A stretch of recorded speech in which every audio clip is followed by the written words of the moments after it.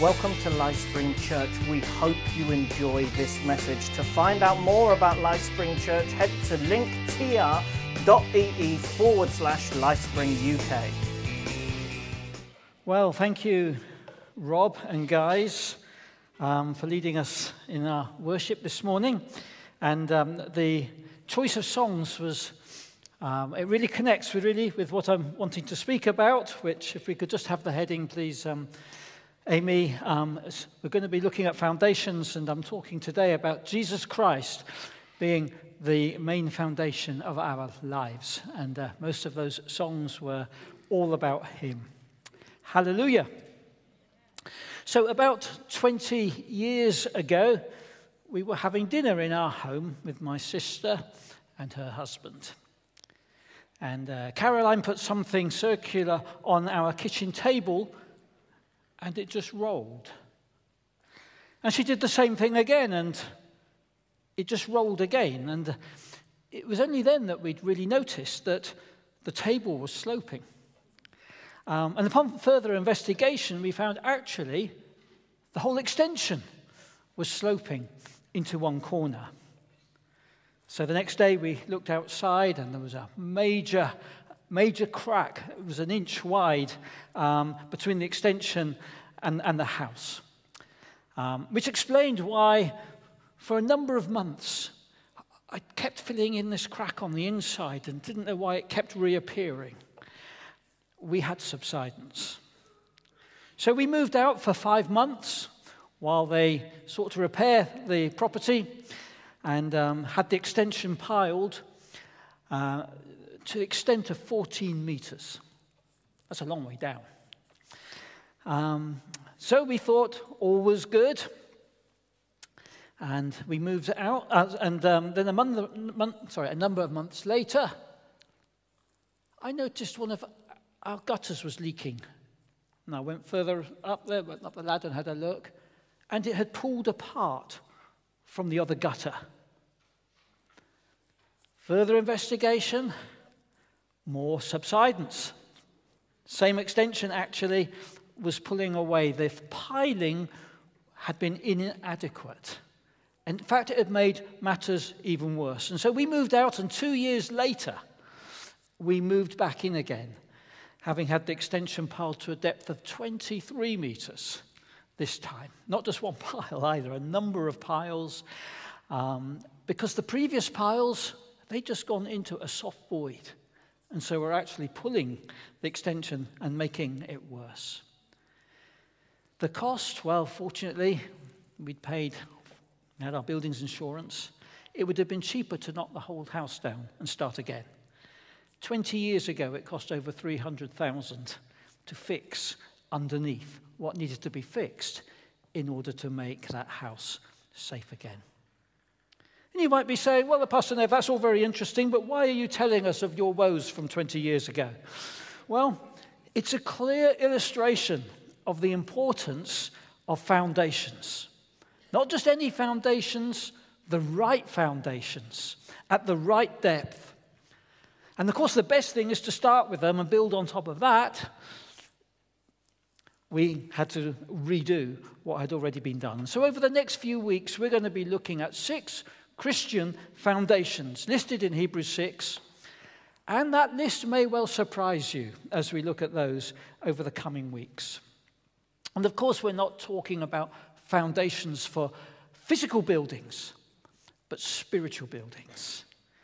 We, as God's people, are God's house. We are his temple. He comes to live in us, not the pavilion.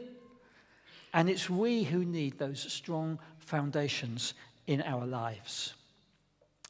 I believe God wants to build a big house here. James mentioned last week about 50 life groups by the end of the year. 500 people attending regularly. That will be amazing. But it's nothing compared to what I believe God wants to do. Just the beginning. But to build a big house, we need strong and we need deep foundations. In fact, the strength of the foundations determines the size of the house that can be built. So shallow, inadequate foundations, little chalet. But strong, deep foundations, skyscrapers, can be built for him. Hallelujah. And in Hebrews, and we're going to be looking at that next week, we're told God will give us a building permit once he's checked the foundations are in order. So that's what we're going to be doing, checking that these foundations are in order over the next few weeks. But I want to start off this series by looking at the most important foundation of all, which is Jesus Christ. You see, it's all about him. It's for him. It's through him. It's to him. It's in him. He's worthy of it all.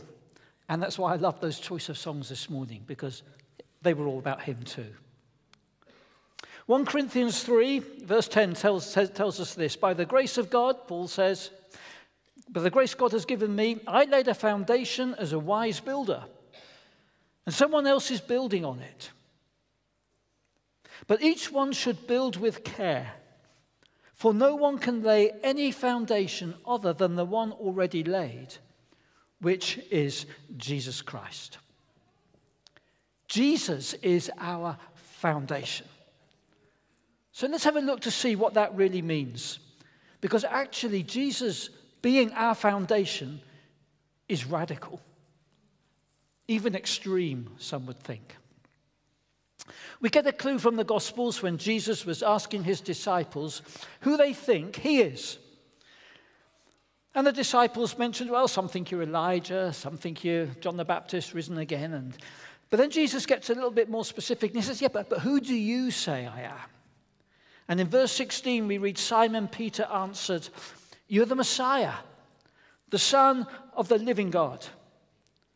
Jesus replied, blessed are you, Simon, son of Jonah, for this was not revealed to you by flesh and blood, but by my Father in heaven. In other words, this isn't just a natural process. You've received revelation to understand the truth. And I tell you that you are Peter, and on this rock I'll build my church, and the gates of Hades will not overcome it. I will give you the keys of the kingdom of heaven. Whatever you bind on earth will be bound in heaven, and whatever you loose on earth will be loosed in heaven. Of course, we know Peter, the person, contrary to our Catholic friends, what they think, was not the rock. The foundation on which Jesus was going to build his church was the confession that he made about Jesus. You're the Messiah, the Son of the living God. And it's on this revelation, Jesus says, he's going to build a strong church. So strong, the gates of hell aren't going to be able to resist it. Hallelujah. You see, he is the foundation. Acts 4, verse 11, the disciples, I think it might be Peter again, actually, he says, Jesus is the stone you builders rejected, which has become the cornerstone. Salvation is found in no one else. For there is no other name under heaven given to mankind by which we must be saved. What a declaration. What a claim to make. That's building on the foundation of Jesus Christ. Others may reject his claims, but we believe Jesus, the one who died, the one who was buried, the one who rose again. He is the foundation of our faith. There is no other name who can bring us salvation. That's why in a few weeks' time, Easter's coming, and we'll be celebrating the resurrection. It is so important. It is foundational to our faith. Jesus really died, and Jesus really came back to life. Some so-called churches don't believe in the resurrection of Jesus. They are to be pitied. If Jesus didn't rise, what hope do they have of eternal life? The resurrected Jesus is our assurance. To be honest, the foundation they're building on is pretty flaky, because the resurrection of Jesus is a fundamental truth, foundational truth for the Christians. and in which Jesus will build his church. He's the Son of God. So for me, the virgin birth is important too. Yes, born of a woman, but impregnated by the Holy Spirit. Wow. What an amazing miracle took place. So Jesus was born not just son of man, of Mary, but a son of God. But even we read he existed in heaven before he came to earth as Jesus, as the Son of God. Isn't that incredible? And he came and he was revealed as man. This is the foundation of Jesus Christ we're building on. The one who died, was buried, and rose again. And when we make him our highest priority, and when we choose to lay down our lives for him, as we've been singing, and follow his commands, then he really becomes the foundation of our faith and the rock on which Jesus will build his house. So strong, as I say, that the gates of hell won't be able to overcome. Hallelujah. There is no one else to compare with Jesus and his claims. Any other foundation, and the house will topple. Maybe Jesus' most famous sermon, the Sermon on the Mount. He's teaching about his kingdom. And you see, it's completely different level. Time and again, he says, you've heard it said, but I say to you. Actually, Jesus is interpreting much of the Old Testament. You've heard it said in the law, and this, but I say to you. He's laying a new foundation. He's teaching on the importance of forgiveness, on the importance of loving, on the importance of giving. He's teaching on heart attitudes with regard to money and sex. And often they are contrary to the wisdom of the world. And at the end of all of his teaching, he says, therefore, if you've heard my words and you put them into practice, you're like a man who built his house on the rock. The rain came down, the streams rose, the winds blew and beat against that house. I think we've got the text there, Amy. Yet it did not fall because it had its foundation on the rock. How did you put that foundation on the rock? By hearing and doing. Hearing and obeying. And we're built on a strong foundation. So challenging. Don't deceive yourselves. He goes on to say, those that heard and didn't do, well, their foundation is just sand. And when the storms of life come, they're going to collapse. But for those of us who build on the rock, when the storms of life come, and we all face storms, don't think because I'm up here I don't have any challenges or never have had any challenges. We all have challenges. We all have issues which we have to face. But when our faith and our lives are built on the foundation of Jesus, we can stand firm. Hallelujah. Knowing who he is and what he's done for us. In Peter, we read, Peter 2, verse 4, as you come to him, Jesus, the living stone, rejected by humans but chosen by God and precious to him, you also, like living stones, are being built into a spiritual house to be a holy priesthood offering spiritual sacrifices acceptable to God through Jesus Christ. For in Scripture it says, see, I lay a stone in Zion, a chosen and precious cornerstone. And the one who trusts in him will never be put to shame. Now to you who believe, this stone is precious. But to those who do not believe, the stone the builders rejected has become the cornerstone, and a stone that causes people to stumble, and a rock that makes them fall.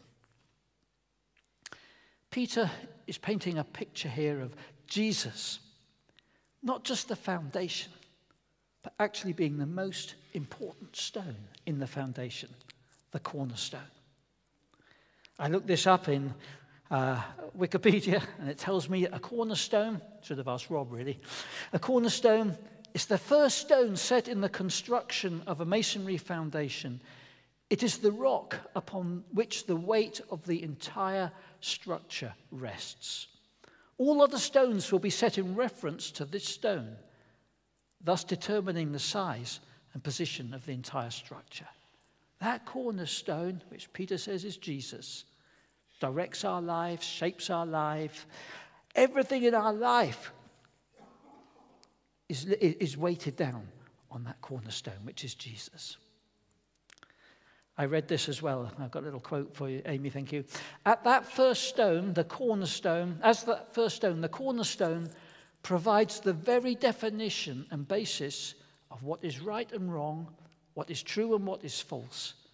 So Jesus defines our reality, not the world, not the latest concept regarding morality or whatever. Jesus defines our reality. He's more than a Sunday savior or an occasional companion. He is the lens through which we filter everything. So much more than a historical figure. The one who saved us, shed his blood for us, and forgiven us. And we seek to interpret everything through him as we build on his foundation. We look at what did he do? What does he say? What are his commands? He, being the cornerstone, needs to shape our viewpoints in life. That's why we need to read the Bible, by the way. It gives us a few clues. And this cornerstone is Jesus. Peter says he's precious to those who believe. That's why we love to worship. It's not just warming up time. For me, almost 10:30 is the most important part of the meeting. So we come to worship him, come to show him our love, come to give him our praise, come to make much of him. Hallelujah. He's precious to those who believe. And so we want to lay down our lives for him too. That's why, to be honest, I get offended, really offended. I'm sure many of you do, when you hear the name of Jesus blasphemed. He's precious to me. And I know he is to you too. But notice, he's also a stone that causes men to stumble. A rock, previous translation, it said, that causes offense. And isn't that so true? Especially for the religious people of the day. They were so upset and offended by what he was saying, they couldn't stand him. And as we know, in the end, they executed him. But it's the same today. They don't like our crosses hanging around our necks or our fishes on the car. They don't like our views on marriage and sexuality. They don't like Christmas being about a Savior being born. They prefer it to be a winter festival. And it seems some of our priests don't even like us singing gospel songs on the streets either. I don't know if you noticed in London the other day, there was a special constable who said it was against the law, which is nonsense. Hopefully she's been shown the truth. They don't want us to share our faith in the workplace. Why? Because Jesus is an offense to them. But to those who believe, he's precious. Why should we hold him in? Why shouldn't we let people know? Why shouldn't we tell people? The Christian faith it's not a private, personal thing that you just keep to yourself. No, the whole world needs to know. He's come to save. He's come to deliver. He's come to bring freedom. One last scripture for today. One of my favorites, actually, from Ephesians. Ephesians chapter 2, verse 19. Paul, again, he's saying, consequently, you, talking to a Gentile church, you are no longer foreigners and strangers, as we all were at one time, but fellow citizens with God's people. See, Jews, God's chosen natural people, but the spiritual people now, we're also fellow citizens with them. Built, and also members of his household, built on the foundation of the apostles and prophets, with Christ Jesus himself as the chief cornerstone. In him, the whole building, this is the church again, joined together and rises to become a holy temple in the Lord. And in him, you too are being built together to become a dwelling in which God lives by his Spirit. That's the promise.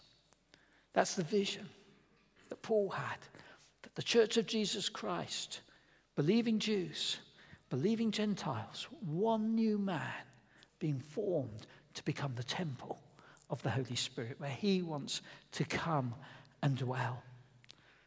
We were looking on the Truth and Love series. We were saying how important it is not just to look at one verse, but to look at all the verses which the Bible has to say. And this is an example. When we look at the verses about the foundation, we realize, wow, Jesus is the cornerstone. Jesus is the foundation. But also we read now, the church is built on the apostolic and prophetic ministry as well. So what does that mean? Well, some suggest it means it's built on the Old Testament, the prophets, and the New Testament, the apostles. And I'm sure that's important, and that's a fairly interesting viewpoint. But I want to make a different point. Churches with apostolic and prophetic ministry at the foundation are strong churches. And they are foundational ministries. As an apostle, Paul refers to himself as a master builder. It's a gift of an apostle. It's strategic. It's helping shape the future and working with prophets to be catching the heart of God. That the church at its very base expresses God's vision, God's dream, and God's purposes for the church. A church with an apostolic foundation. I pressed the wrong button. The church with an apostolic foundation is different to that built by a pastor or a teacher or an evangelist. That gift set, apostles and prophets, is so important in the foundation. And over the years, we've received so much apostolic ministry, and even now indirectly, if you like, from Pastor Caesar, and it produces a church with good foundations and vision. And when those foundations are absent, we can very easily end up with beautiful teaching centers, expounding the word of God so eloquently every week. And people come to hear, but they need to come to do. Or we could end up with loving fellowships of believers who love and they care for each other, but they become very inward-looking and just looking on themselves.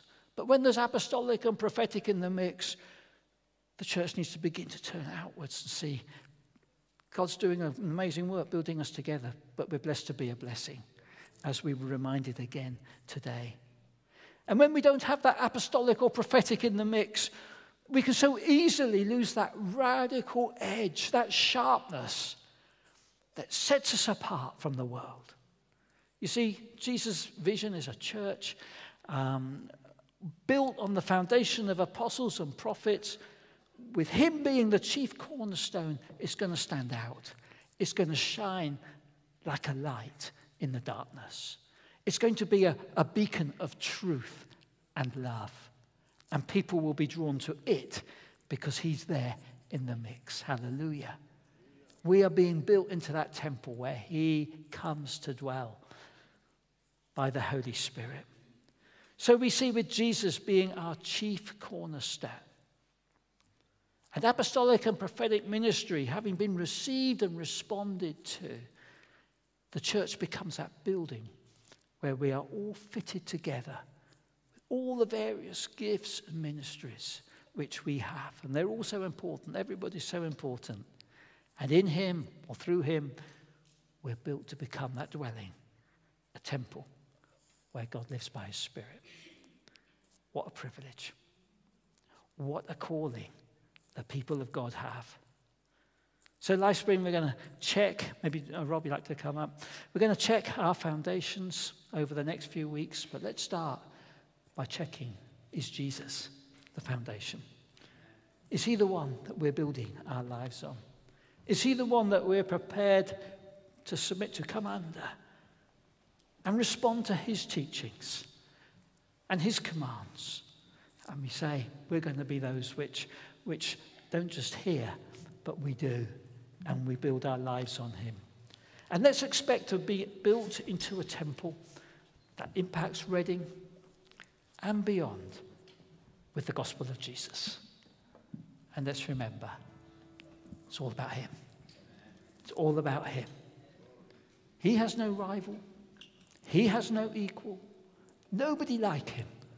And the church is here to spread his glory and to make him known. Amy, if you could just stick up the life group ones, please. Oh, you're done, thank you. Just a few questions to think through this week. But let's apply, let's ask the Lord.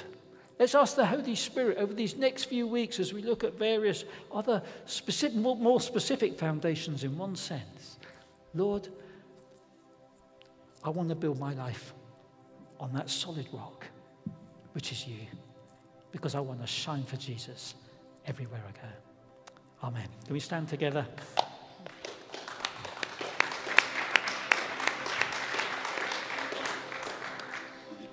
I'm going to pray, hand over to Rob, and Angeline will close the service later. Lord, I thank you that you came. I thank you, Lord, that you were born, that you lived a life, that you chose to die for us. You were buried, but you rose again. And Lord, I thank you for that certain foundation, which is Jesus Christ. Lord, would you help us to live our lives on that foundation? Lord, that you become our greatest priority, and making much of you is what we live for. Thank you, Lord, we can bring our love, we can bring our worship through our songs. Pray, Lord, that our lives will reflect what we sing, and you'll receive all the glory in the worship, because you are so worthy. In Jesus' name, amen. Thanks for watching this message. We hope you enjoyed it as much as we did. To find out more about our church, head to linktr.ee/LifespringUK.